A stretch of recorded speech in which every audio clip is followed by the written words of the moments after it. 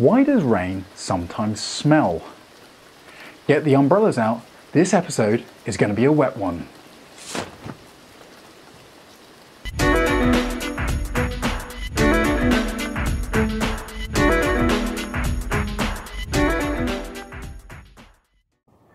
The first time it rains after a long period of dry weather, sometimes there is that distinct smell that seems to accompany rain.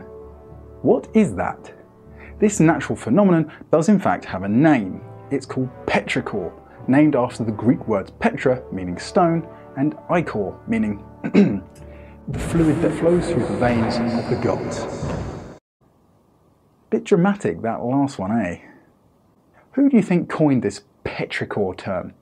I'll give you 3 guesses.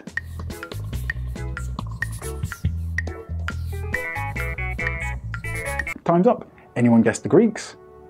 Nope, that would be far too easy.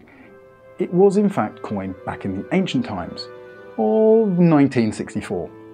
2 Australian researchers described this phenomenon in the scientific research journal Nature, and the term they used, petrichor, has stuck around ever since. So what actually is it? Why does it sometimes smell when it rains? Well, when the rain falls on the dry soil, certain chemicals lying in the soil are dispersed up into the air. These chemicals partly include oils from certain plant life, but the majority of that muddy, earthy smell come from bacteria. If you didn't know, I work with bacteria in a research laboratory, so this makes me very happy. The soil-living bacteria phylum Actinobacteria produce a compound called Geosmin. Again, the Greeks played a part in naming this one, but again, the Greeks didn't actually name it. The word is comprised of the Greek words for earth and smell. Any Greek fans of the show? Hi, how's it going? Thanks for watching. And for giving us lots of sciencey names. This geosmin compound is produced by a certain type of actinobacteria called Streptomyces, and they release it when they die.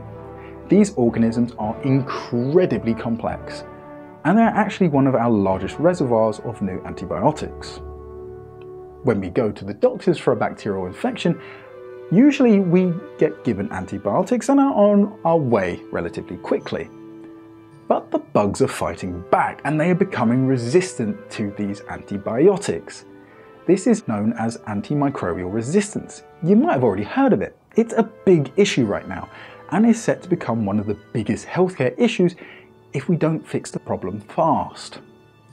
One of the ways we do this is by making new and different types of antibiotics that the resistant bacteria aren't used to, and this helps kill them off.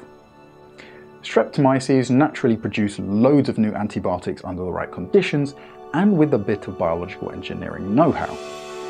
So next time you smell petrichor from the rain, you'll know that you are right by an organism that could very well save the world in the near future. When it rains, or is about to rain in a thunderstorm, the smell often can be very different. The Streptomyces take a break from this one. The smell in the air during a thunderstorm is all down to ozone. The electricity of the lightning enables breakdown of nitrogen and oxygen molecules in the Earth's atmosphere. This leads to another set of reactions which produce ozone, which go by the chemical formula O3. Now normally, ozone acts as a protective barrier high in the Earth's atmosphere against the sun's UV rays, but we never normally get to smell it. During a thunderstorm, it's much lower down and so we get to smell ozone. It has a chlorine-like, watery, metallic, bleach-like smell to it. It's pretty unique and quite hard to describe. What do you think it smells like? I'd love to see all your comments. Does it smell different in different regions of the world? Let us know down below. My name is Danny Ward and this was Knowledgica. Thanks for watching. See you next time. Stay hungry for factuality.